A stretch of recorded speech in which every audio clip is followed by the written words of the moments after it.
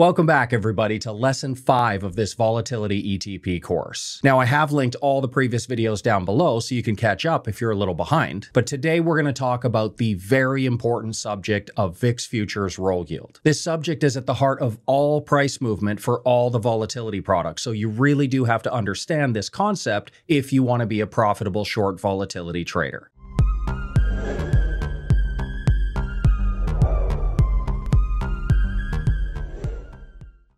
So there's only two forces driving the price of volatility ETPs. One of them is called beta slippage, but that only affects the leveraged products. So we're going to talk about that one in the next lesson. But the main factor for all of them is called roll yield. This is an example of what the VIX futures term structure looks like in a stable market. Now you can see the current one every day at VIXCentral.com. But simply put, roll yield describes the relationship between the VIX futures and the VIX index itself. These VIX futures, one for every month going out in time, they are freely traded. It's just market participants buying and selling based on where they think volatility will be going forward. The VIX index is derived from S&P 500 options activity. Now, these do decouple completely throughout most of the month. There is no direct causation here. But the reason it's so important is that, remember from Lesson 3 in this course, volatility ETPs like UVXY, VXX, SVXY, they hold a combination of only the front 2-month VIX futures, M1 and M2. Their allocation between those creates a constant 30-day maturity VIX future. I call this VX30. So remember that VX30 is the combination of only the front 2-month VIX futures. At the beginning of the cycle, with lots of time left to expiration, VX30 will basically be all of the front month M1 future and none of the back month M2 future. But as time goes on, to maintain that 30-day constant maturity, every day they have to rebalance a little bit to the back month by selling some M1 and buying some M2. Now, importantly, and this was Lesson 4 in the course,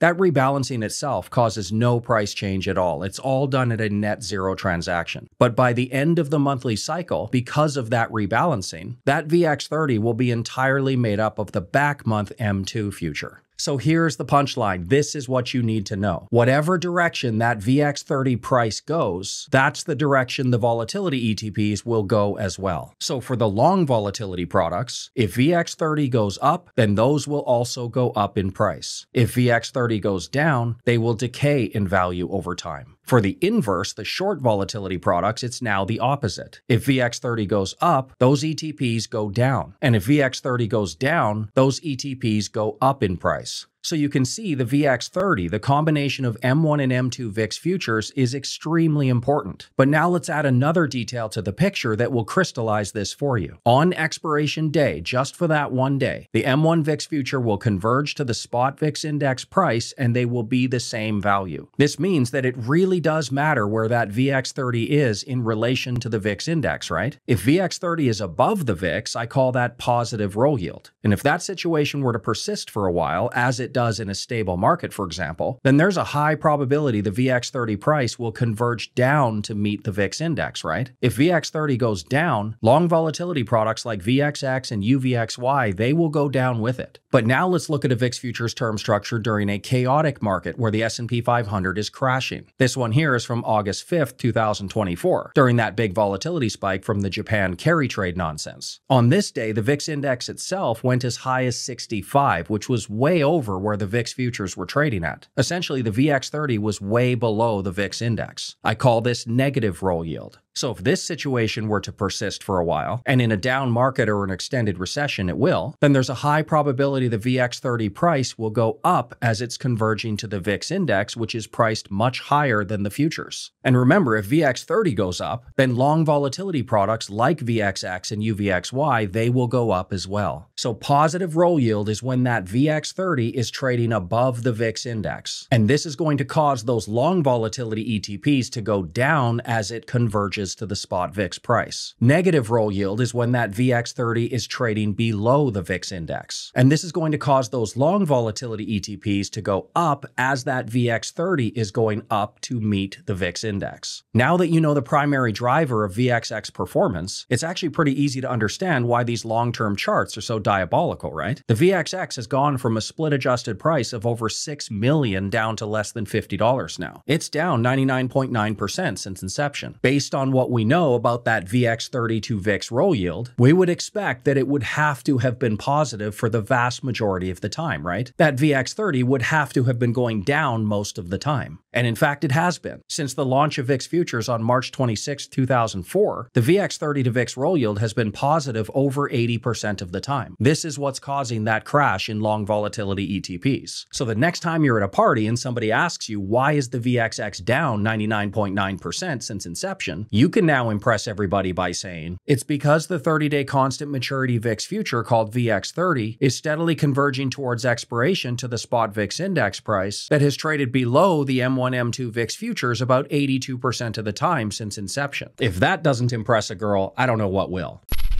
Our VTS community has been using that concept of isolating the positive roll yield to make over 30% a year in our flagship strategy since 2012. This video here will explain everything about our tactical volatility strategy. Or you can watch this video and continue down the volatility trading rabbit hole. See you next time.